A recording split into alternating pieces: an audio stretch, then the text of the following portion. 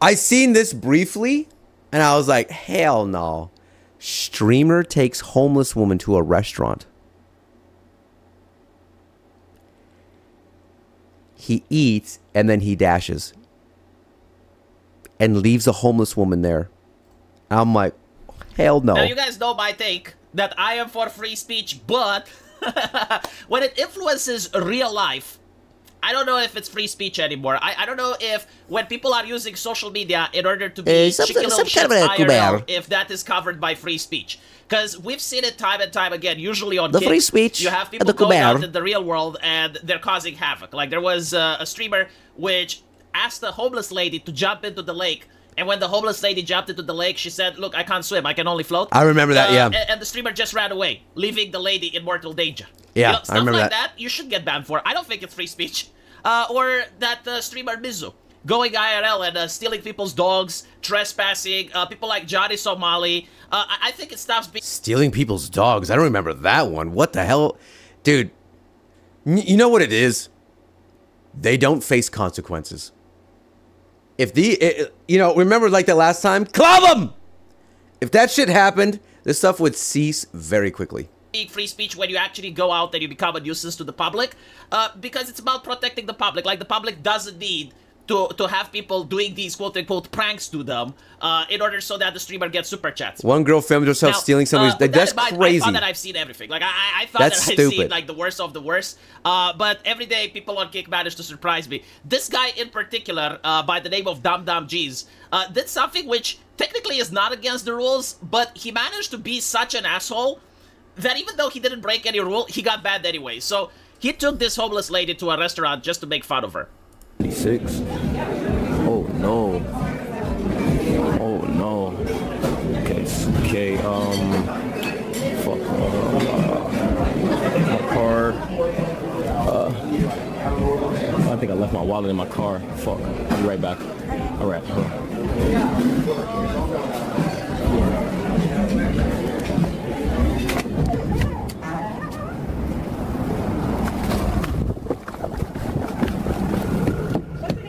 My name's ATM Nari. Thank you. Yeah. Yeah, I'm alright. I'm just on stream. You're what? I'm just on stream. 6. So I don't know the whole situation. Dude, I swear,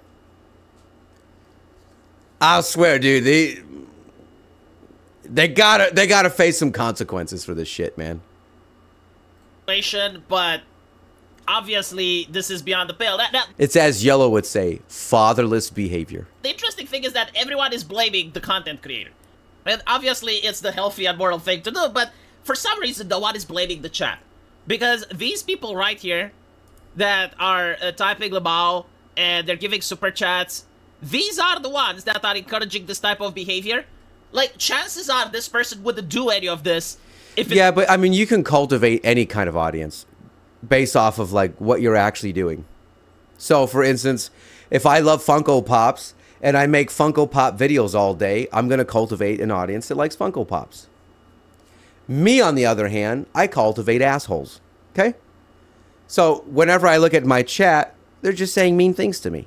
It wasn't for the accomplices that are providing moral support.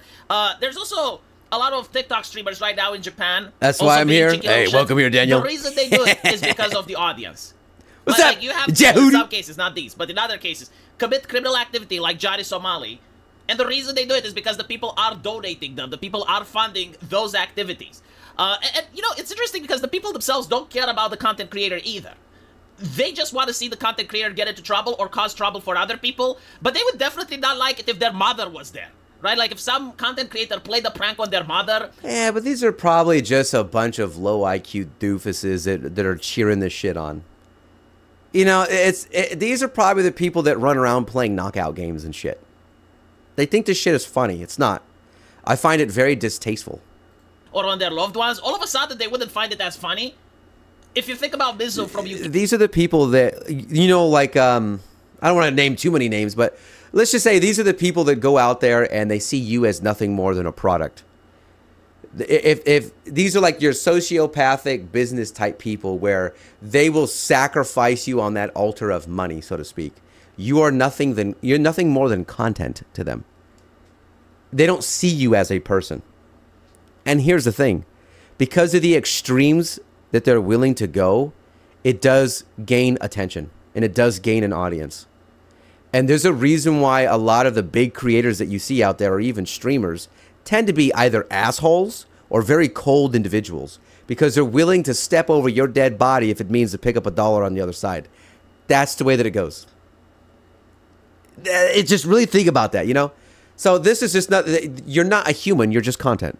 Yeah, like he actually entered someone's house. He actually trespassed. Like, imagine having a content creator break into your living room in order to cause distress, and then it's like, well, it's just a prank, bro, ha ha ha. Right? You probably wouldn't give him money to do that if that was the case. So a lot of blame should also be placed on the individual. I'm gonna toot my own horn here too. This is why I don't go down that route, because I see that as being sinful and not loving thy neighbor.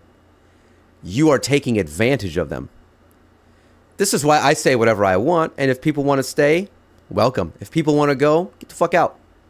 I'm not here to farm you, so to speak. If you want to support, I really appreciate it. If you don't want to support, hey, you just showing up, I appreciate it. These people see you as like, you must be drained dry. You're nothing more than, you know, a husk. You're just resources. And I'm like, this, it's a terrible way to live.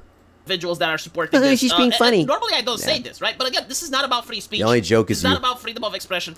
It's about it creating public medicines. It's about creating people that go out into the public. What's up, Big M? Bother random individuals, which could very well be your family or yourself.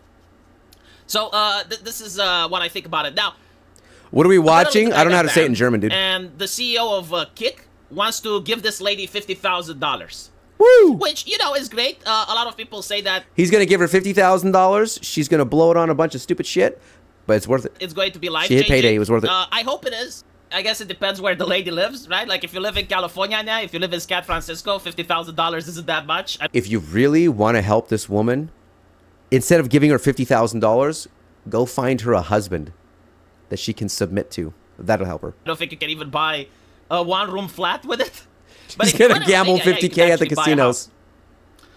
She's going to spend $50K on $40K. And, hopefully you end up not being homeless. This is actually a big problem with individuals who are homeless. The left doesn't understand it. They think that if you just throw money at them, they stop being homeless. No. See, once you manage to buy a house, you still have to pay the utilities. You still have to pay income tax. You still have to buy food. So you need to start earning money more than before, because otherwise you end up being homeless again. It's not a situation that's so easily fixed. But some people manage to do it, and hopefully this lady is going to be one of them. Where'd the other 10K go? Drugs. Kick, right? The reason Kick exists is because Twitch has a mental deficiency. Like they have mental retardation, and they ban people for almost anything. Like they even ban content creators. Hold up. The Jaded Warlock says homeless women tend to be very submissive. Are you speaking from experience? What's going on here? For stuff their own chat is saying, they didn't have to make this rule. They didn't have to make a rule that if you stream someone that's getting banned, then you get banned as well. And because of that, you have Kick. Like, if Twitch was just a normal platform that just allows streaming and tried, you know, having normal moderation, like you don't have to go overboard, but at the same time, you wouldn't allow people to do stuff like this, you wouldn't get Kick. And it is what it is, right? Like, I think Twitch is more to blame. Like, when you put a goat, like a person that thinks they're a goat, and you put them in charge, and I'm not talking about greatest of all time. No, like they think they're a deer. They think they're an animal, right? And you put them in charge of trust and safety. You put them in charge of the moderation, and you have that person being mad with power, doing the crazy eyes, saying, I got a lot of power, and no one can do anything to me. You're going to get kicked. Like, this is why the platform even exists. And to be honest, like, Kick is doing the right thing. They're trying to put a stop to these types of streamers. Like at the end of the day, if they don't stream on Kick, they may stream on Rumble. I see it as, like, when it comes to Kick, if you want to be a more open, free speech platform, that's cool. I don't mind that at all. So people can share their controversial opinions, and people can shut you down and debate and yell at each other, whatever. I don't have a problem with that. Saying some crazy, wild shit. Go for it. But when you are creating real-life victims for content, I find that to be absolutely unacceptable, and that you should ban these people permanently, immediately, and let people know that this type of content will never be condoned, not even in the slightest, because you're just creating victims out there and you're live streaming it. That's stupid. They may stream on ban TikTok. Like, they permanently. will find some place on the internet where they can do their streams. And what else can you do besides ban them? And in this situation, Kick didn't have to give $50,000 to this lady, but they did. So I really can't blame the platform. Report him for like fraud, because he also filmed it too. I don't know, but just lay it all on him. Throw the book at him. I don't know why people are so upset about it. It's like, it happened on Twitch as well. Like, there have been people that did socially unacceptable things and they got banned, right? Like, what more can you do? You can't prevent it from happening. You can only react to it. And in this case, finding this lady and trying to make it right, banning the streamer who did it, probably sends a message. And there's... Yeah, no, you do have to send that message, because the shit just gets ridiculous. He needs to be banned. Yes, I think it looks like he was banned.